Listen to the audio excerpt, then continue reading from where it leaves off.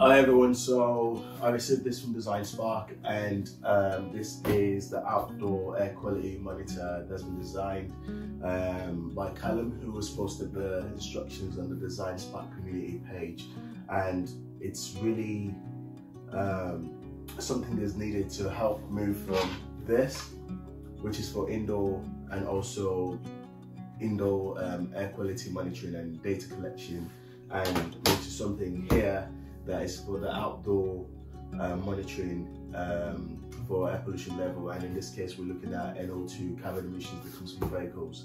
And again, the mindful droid being in the center of this too, and being able to understand and pretty much manage or contain those information and validate the issues that are going on around this area. So I'm really excited to see what's inside of it. So yeah, let's get to it. It took me a while to get this box open, but finally indeed.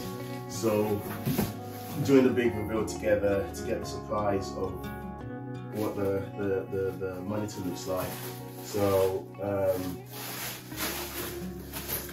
okay, we've got some acrylic sheet, and I believe this would be for the mounting. I saw on the guide page on the DesignSpark community page how it's been mounted to the wall. So this will be helpful.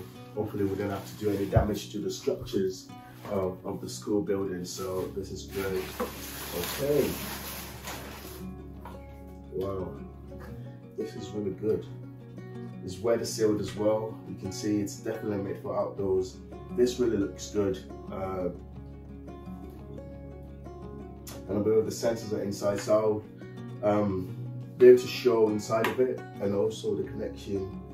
Okay, for the Ethernet cable. That's fantastic. That's really good. Yeah, so this will be a connection to connect it inside. And yeah, this is great, you know.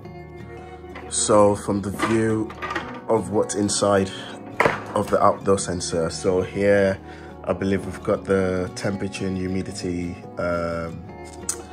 sensor there for VOC, and also there's a radiation sensor as well for gamma, which is fantastic. And this is the PM sensor over there, and the NO2 sensor is there as well. So just seeing how well detailed and quite neat as well this setup is.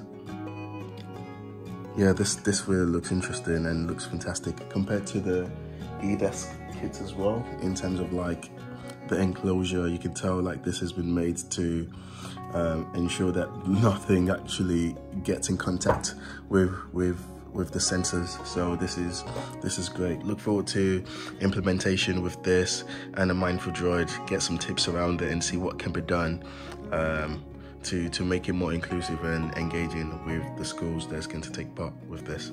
I think this will be so good in terms of getting real-time data, and it's fixated in that position that is definitely exposed, and you know, all we have to do is just collect that data and put it in a different way that people would actually understand. Again, validating the need for local authorities to take actions and proving that this is actually an issue around the school areas or wherever it's being fixated on. So yeah, this is great. Thank you so much.